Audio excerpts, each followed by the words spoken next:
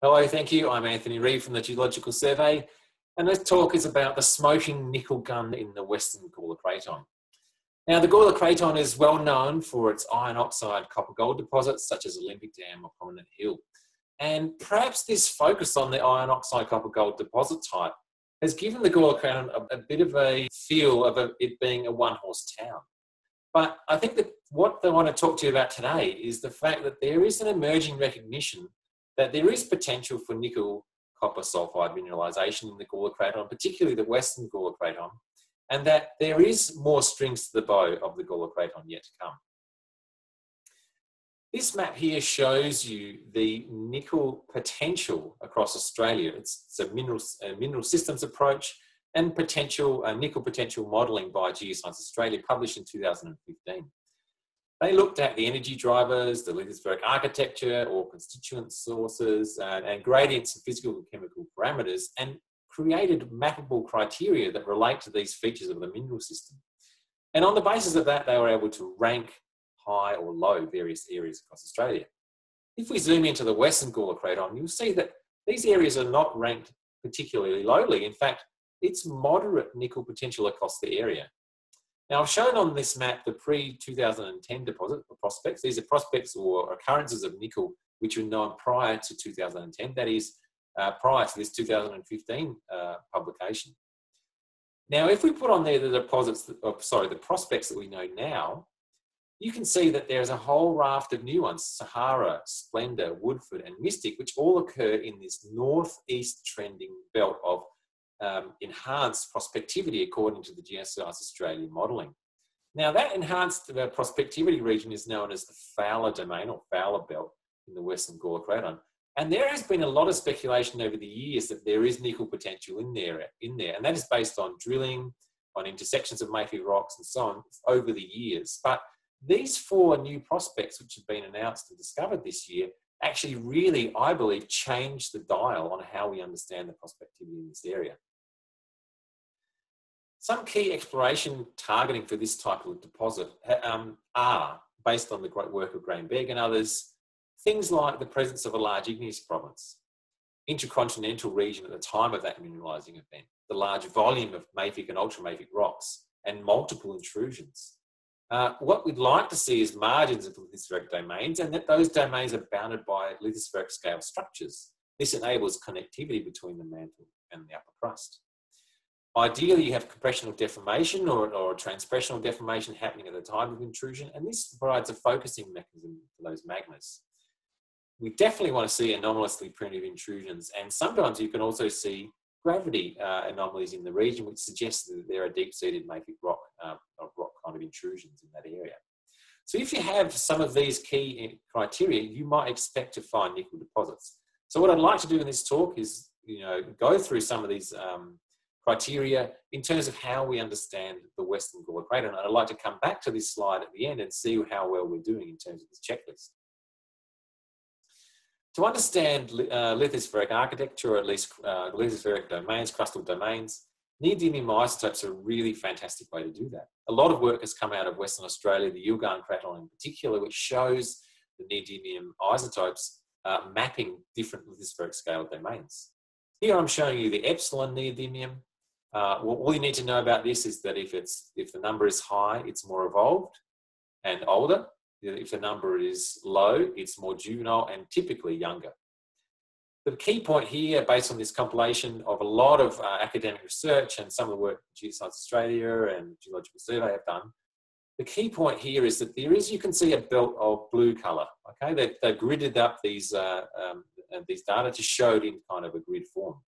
And now the blue area is evolved crust and evolved lithosphere, and that corresponds precisely to where we know there are old rocks out there. This is what's called the Mulgathian complex. And in the southern area, just focus on the southern area, you can see these more greeny and yellowy colours. These are more juvenile rocks. So broadly, there is this kind of isotopic boundary in this area, that is between these old Archean rocks and these young and juvenile rocks. So there's this isotopic broad boundary zone. It's not well defined, the data are very sparse, but it suggests that there is compositional variation in there. Now let's focus on this area around where the Sahara prospect itself is.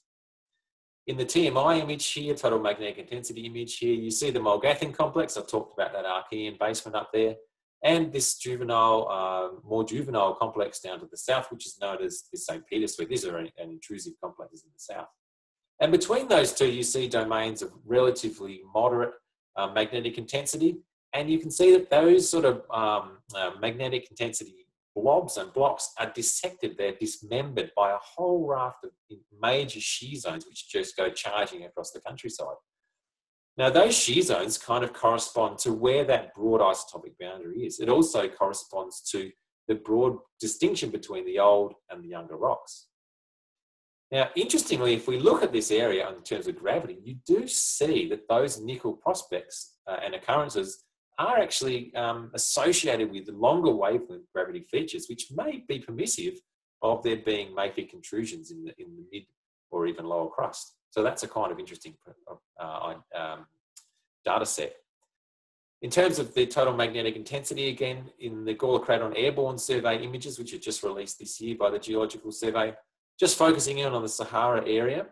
Now, in this area, we've actually got very sparse geochronology. There are a few data points, and these data points, plus others from the area, enable us to make some broad characterization of the lithostratigraphy in this area. And it's interesting that there are actually sort of compositional domains in this area. Now, I talked about the Archean Mulgathian complex that sits in the north here. Well, just to the south of that, some of these magnetic high features, they're actually 1740 intrusive suites, including 1735 MA gabbros, which are known further to the south. There are metasedimentary rocks in there, and they were certainly affected by metamorphic and deformation event at about 1700 MA. To the south of that, you see actually the 1620 intrusives that I mentioned, and a whole raft of 1585 intrusives. Now, this 1585 number is really important in terms of the geology of the Gawler Craton. This is that magmatic event, this large igneous province associated with all of those iron oxide copper gold deposits. So a lot of people will be looking for this 1585 number and thinking, oh, that's associated with mineralization. Well, at least in this area, we think that the 1585 magmatism is to the south as far as we know from existing geochronology. But it's interesting that that isotopic boundary I showed in those slide before, the broad composition between a northern Archean complex and a southern juvenile complex, is actually mirrored again at the smaller scale between an older and younger lithostratigraphic domains, which are bound by major shear zones. If we look at those shear zones, I've just done this sort of PowerPoint interpretation for simplicity here, but there are these major shear zones which charge across this geology, and they are connected by a series of second order splays. Those second order splays have a certain kinematics on them, which you can see here, which suggests that there may well be opposing vergences or opposing kinematics on these shear zones, suggesting there's possibly more than one event out here. Now, don't take my word for it. Actually, John Stewart has done his PhD a few years ago now on the Gawler Craton, on the structural geology and interpretation out there, and he published this very nice paper looking at the different phases of deformation, including this more north-northwest compressional deformation event, resulting in sinistral strike slip, and then switching to sort of a northwest, slightly less high angle compression, resulting in more dextral strike slip as well as folding. Now, John Stewart interpreted these two phases to be 1585 and 1450 in timing. It's certainly possible. However, I think we're well off we're not quite at that point yet in terms of actually dating these structures, but it's certainly plausible that we have either a progressive and continuous deformation event or at least two phases of deformation in that area. John Stewart also produced this fantastic forward model, a cross-section through the Fowler domain. So northwest on the left, southeast on the right, and showing you this sort of, using both magnetics and gravity, he was able to produce this forward model, which explains the magnetic intensity and gravity signatures in that area. And he explains it by a positive flower structure. And you can see that these steep shear zones seem to correspond to where you have lithostratigraphic packages, that is this grey material versus the reds and the blues. And this is certainly associated with strike slip deformation and these changes in compression and extension directions, as I mentioned. Now, the connectivity between the crust and the mantle was established very well by this magnetotelluric data published by Stefan Thiel and Graham Heinsohn a few years ago.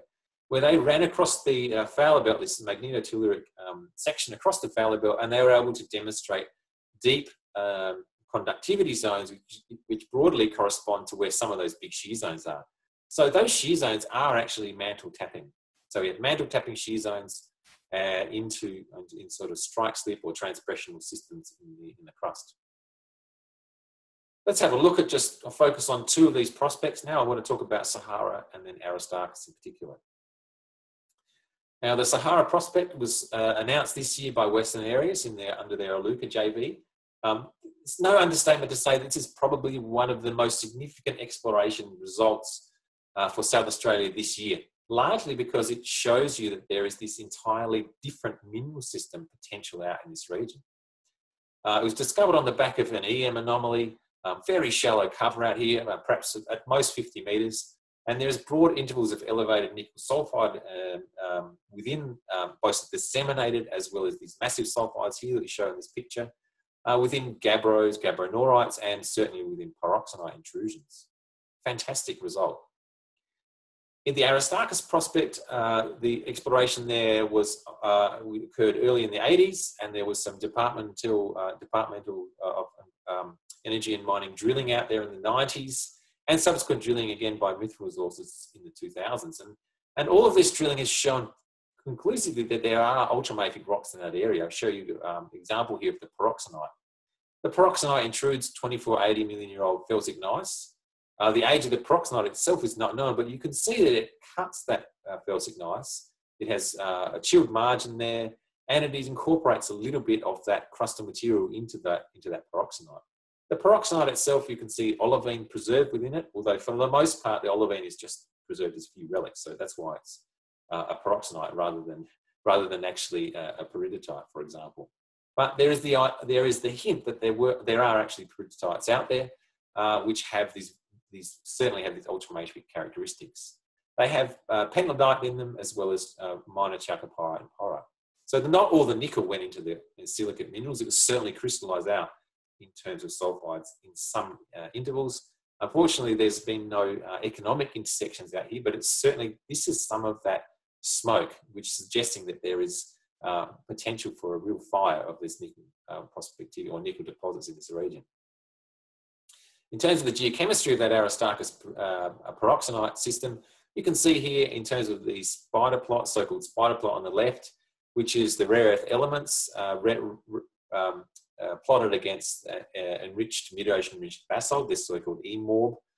And basically it's a one-to-one relationship. It basically is enriched, it's some type of enriched basalt, asthenospheric melt effectively. Now, one of the samples has slightly elevated light rare earths on the left of that diagram and a little europium anomaly, which suggests both crustal assimilation and some degree of fraction crystallization as influence has occurred during the magmatic the life of this magma. And that's certainly also a positive for potential sulfide crystallization. In terms of the chromium nickel values, these certainly align with ultramafic rocks, sort of basically olivine cumulates. Now, if we then loop back to where we started in terms of some of the key exploration criteria for nickel sulfide deposits, what is the Western Gawler Craton? How does it stack up? Do we have a large igneous province? Well, we do in the Gawler Craton. That's this 1585 event or 1590 event, which is associated with the iron oxide copper gold deposits. Is it associated with these nickel prospects? We just don't know yet. Was it intercontinental at the time? We don't know because we don't know the age of the mineralization yet either. Were there a large volume of mafic and ultramafic rocks? Were there multiple events? Yes, we can certainly say there are some gabbros, there are pyroxenites, and it looks like there's multiple events in the area. So I'll give that a yes. Are we on the margin of lithospheric domains? Yes, I think the isotopes are certainly suggesting that. And we have different lithostratigraphic packages in that area. And those prospects in the Fowler domain seem to lie roughly parallel to where you might expect to see those broader lithostratigraphic boundaries. And they connect roughly with where there are definitely translithospheric scale structures. You see that both in that geophysical modelling, but also in the magnetotelluric images. Was there compressional deformation? Definitely. Tectonic twitching? Probably. Was it during magmatic emplacement? We're not sure yet. Again, we need further work on the age of these intrusives to work that out, but that's a potential. Are there anomalously primitive intrusions? Certainly. And is there evidence in the gravity data of deep-seated mafic intrusives? Oh, well, I think there is potentially. So I think in summary, while the age and tectonic affinity of these mafic rocks associated with these new nickel discoveries in the Western Gawler Craton are very poorly understood, more work is certainly required on them. We are seeing the first hints of really interesting smoke, nickel smoke coming out of the Gawler Craton here. Let's hope with further exploration, there will find the nickel fire. So thank you very much to all the work for the companies that are operating out there. I know this year has been particularly difficult, but this is some really excellent technical successes. So best of luck to all of the people that are working in that area. And thank you very much. I hope you've enjoyed the talk. Please feel free to get in touch if there's any other questions or comments. Thanks very much.